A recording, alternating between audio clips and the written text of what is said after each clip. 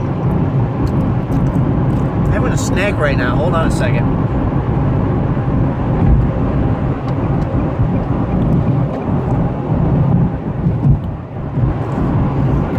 Okay, now I'm ready. Yes, I'm talking to myself as I'm driving. Actually, I'm talking to you or something. I don't know. Where am I pointing?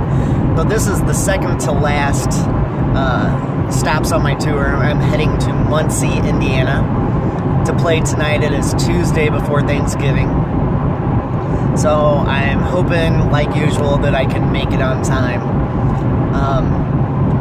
Fortunately, I have the time change, or time zone change, that's going to help me out. But anyway, tomorrow night, I play in Louisville, Kentucky. I'm going to drive home that night, and I'll probably get home around 2 or 3 in the morning, and then do Thanksgiving stuff on Thursday. Last time I was in Muncie, I got to meet some cool people, and I met this rapper guy, Sir K Reality, and I'm not sure if he's in Muncie or not.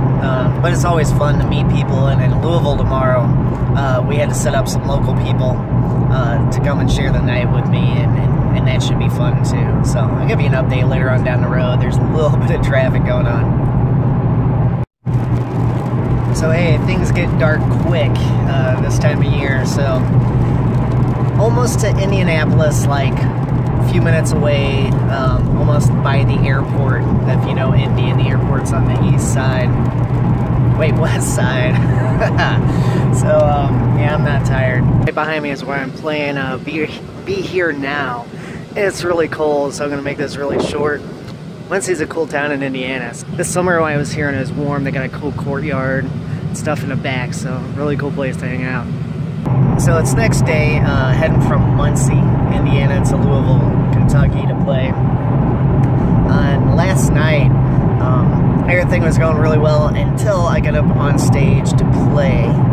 And I use a Chromebook for beats and things. No sound would come out of it when I'd plug into the headphone jack. So I have no idea what changed because I was just using it the day before I left, and everything was totally fine.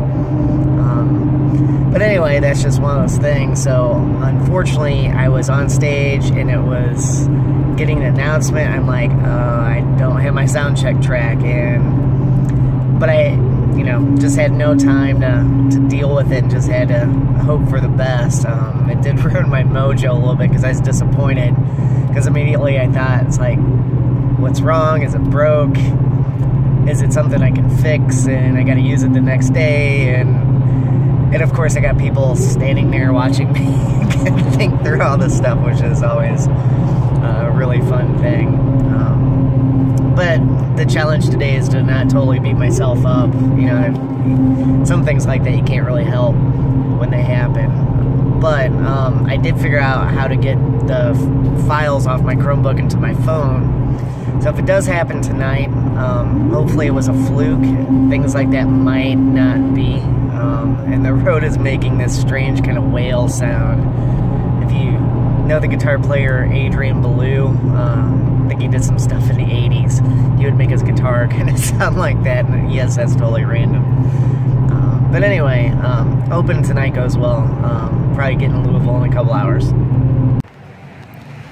Hey, when I was in Chicago, I was walking around trying to take some video, and I think I just maybe took a picture instead. So anyway, in Louisville and heading to some guitar shop. I was looking for something to do since I had some time to kill, and this is like this cool music shop about 0.1 miles from where I was sitting, so like I think I could walk that.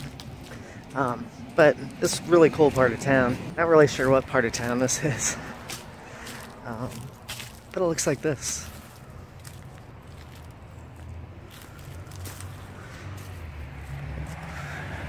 Dizzy yet? Well, in my attempts to make some video and document things, I passed this up the first time. This is JJ Music Store. Fortunately, it's not open with the holiday and everything tomorrow, so I'm gonna go find somewhere else to go. Here's where I'm playing tonight at Magnolia Bar and Grill in Louisville. Featured show again. Some local players going to be here, so I get a chance to meet some people. Tell me to move on, and I'll try. You'll tell me you love me till I die. In the middle of leaving Louisville, just played at the Mag Bar with Hannah McKee in Fluorescent Fiction, and it was really cool. What was funny is, so I was hanging out for about 6-8 hours before the show. They had free Wi-Fi or let me charge up my phone and just being cool.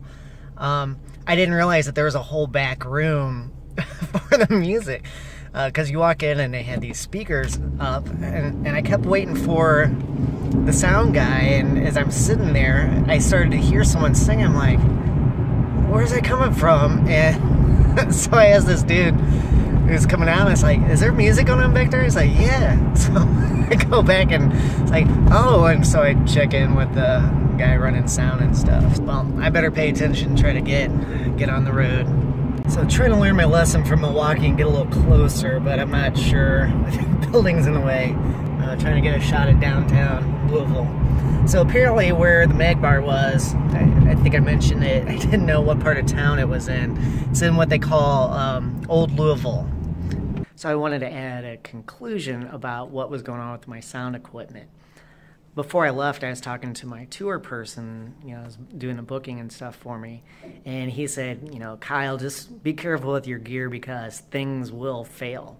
And so when I started having problems, my mind immediately went there. It's like, oh, something's broke, something's not working.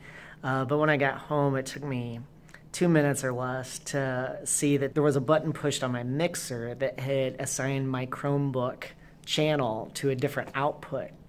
To fix that, I just made a little guard and taped it around the button so it shouldn't get pushed, at least very easily, and I could notice. But it'd probably break the mixer if it's hitting it that hard, so hopefully that does the trick.